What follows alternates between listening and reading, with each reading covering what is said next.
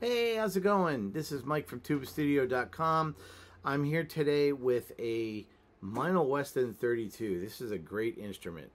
From what I understand, the older ones had some pitch problems. I think they actually started out as a Meinl Weston 30 and was a 4-valve. And of course, you know, there were some more pitch issues with that.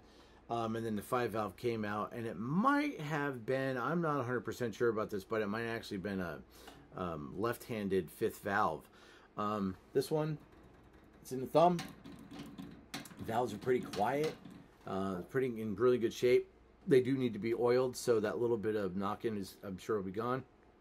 But overall, I mean, it really plays well, and actually mechanically is in great shape. The instrument is in good shape. It's got, you know, some wear on the bottom a little bit, some scratches and stuff, some minor dings and stuff like that, but it's just from regular use. But the cool thing about this horn is that this is one of when I say newer, don't get confused. It's not new. It's a used horn, but it's probably from within the last 20 to 25 years. The valves are in really good shape, so the age doesn't really matter if the valves are in good shape. They have a lot of life left to them, and the first valve slide is actually vented, so that helps a lot. And it's got a string pull on it, so this, or not a string pull, but a what do you call it? A stopper. So this way you don't pull it out, and it moves very smoothly.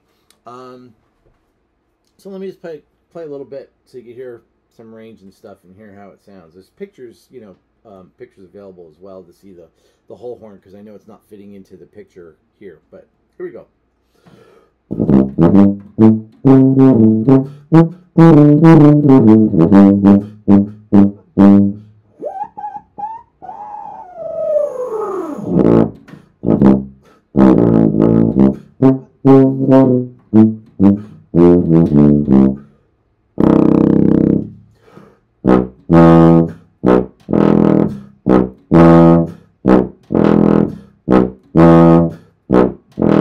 So the low register of this horn is typical to, like, I play a Rudy Meinl 3/4 most of the time, which is basically a 4/4 size horn. And when you first play it, it feels a little stuffy in the low register, but it's a kind of, what it is that you kind of have to get used to how to blow it. It's not because there's anything wrong with it, and it's not because it actually has a stuffy register. It's just a matter of that the low end is a little bit different, that you have to blow a certain way and slow your air down and fill it up. So here's some low notes.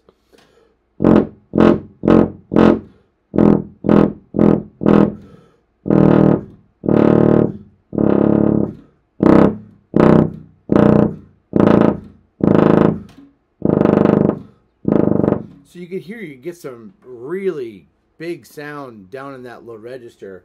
So anyway, that's the Meinl Weston 32 that I've got right now in the shop. I've got a couple other horns that I'll be doing videos for, probably, maybe, possibly.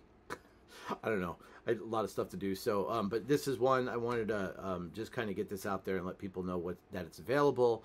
It's a great instrument. It's something that, especially if you're a professional or an aspiring professional, I think that this is the horn for you. It's a great medium-sized instrument that does everything, and it's it's really a great instrument to grow with, because the instrument's not going to hold you back if you're an aspiring professional. So, and there's so much stuff nowadays that has a lot of pitch issues and that kind of thing, but this is a solid horn. So, all right, Mike from tubastudio.com. Have a great day, and thanks for listening.